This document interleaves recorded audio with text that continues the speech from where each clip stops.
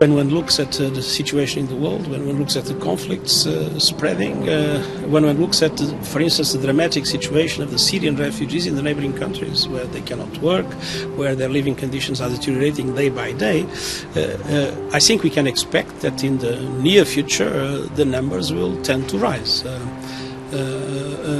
Let's hope that the world increases its capacity to prevent conflicts, to solve conflicts, and to address the other sources of displacement.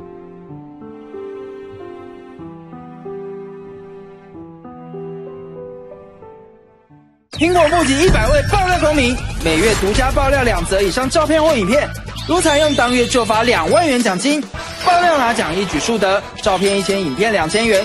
每周点阅数最高再送奖金5万元。全民监督社会，从爆料做起。